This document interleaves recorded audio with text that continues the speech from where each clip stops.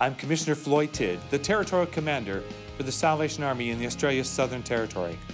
I'm here in Western Australia for a very special occasion. On the 22nd of February, a new 102-bed facility for the homeless of Perth will open its doors. The Beacon has been a highly ambitious project, but one which will provide a constant ray of light to those in need of hope.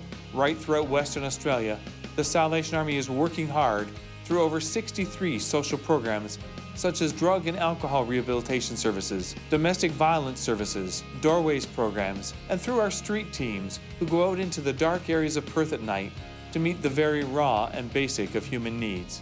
Our service helps the broader community by serving the people that are most disadvantaged within the community. On the weekends we go out to where there are known homeless squats, where there are known places that people are staying, just to serve people that are needing water, needing food, people that need sleeping bags, those sort of things.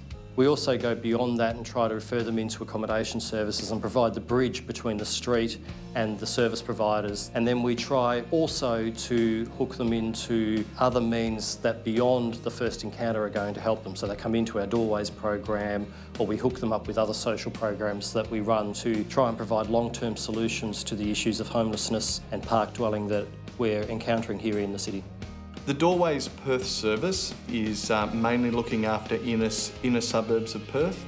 It sees some 4,500 clients a year. It involves some 33 programs, which are mainly the old emergency relief programs, and there are also financial counselling, early learning centre and family accommodation programs. The benefit for our clients is that we're able to assist people along the way. It's more a hand up, it is not the old handout type of service, and it is a case management program that is designed to assist people to be able to manage their lives better without having to come to our services constantly looking for assistance.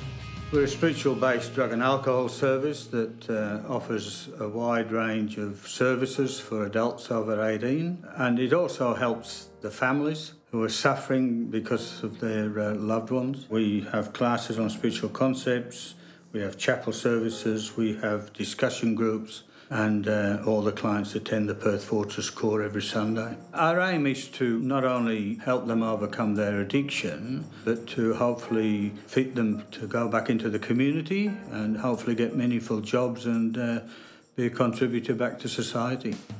At the Graceville Centre, we provide accommodation for women and children escaping family and domestic violence, and we are providing them with programs to help them to move on to a pathway of hope and a new future. At our centre, we're able to look after 12 groups of people at the 2 refuges that we have, but we also have transitional housing. As a result of our service, we have stabilising families, families who can contribute to society. We have children who have a hope and a future because they go to school, they have a consistent, stable family life, and they can themselves contribute to the community in which they live.